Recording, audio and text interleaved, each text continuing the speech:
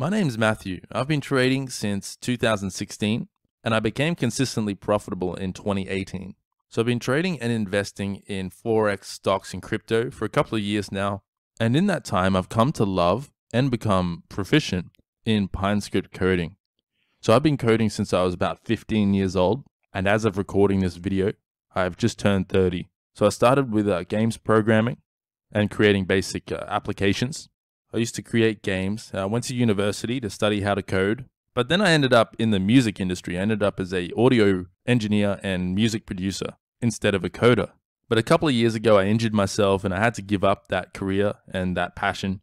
And over time, I've developed a new passion for trading and particularly coding, trading scripts. So I never imagined that all those years of making games and tinkering with code and fooling around with computers would lead me to this position now, where I am able to trade profitably and use my coding knowledge to enhance my edge and reduce my screen time. But now that I'm here, I'm really excited about it. I'm really passionate about trading and I love to teach. I love to pass on the information that I've learned the same way that I learned from mentors that were themselves passionate about trading and coding.